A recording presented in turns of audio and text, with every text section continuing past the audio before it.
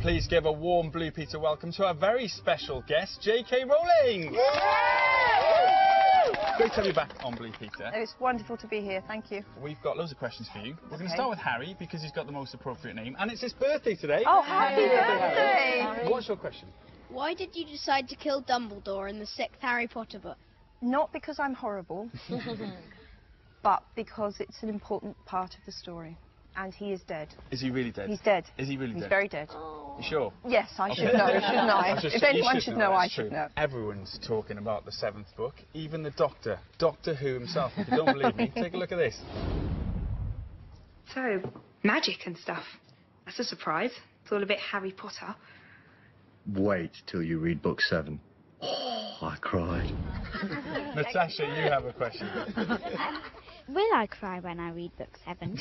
Have you ever cried before at a sad book? Well, I cried when Dumbledore died. I think you'll probably cry at this book.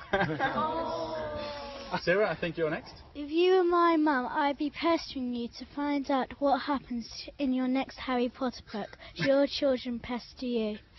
Well, my 2-year-old definitely doesn't know that I write Harry Potter, doesn't know what Potter is.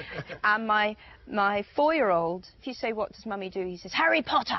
And then that's it, there's nothing more. But my nearly 14-year-old, it's better for her not to know, because it's a big weight for her to bear if she knows secrets that other people don't. Great, all right, James, you've got a question. Which book did you like writing most? 3, 6 and 7 have been the best to write. So that's Azkaban, Half-Blood Prince and Deathly Hallows. And of them all, definitely my favourite is Deathly Hallows. OK, Hayley, you're up next. Now you've finished the Harry Potter series, what new exciting projects can your millions of fans look forward to? I'm not going to promise anything, I think, at the moment, because I really do want to take some time off. I've loved the writing of Harry Potter, but I think it's healthy for me probably to take a bit of a holiday now.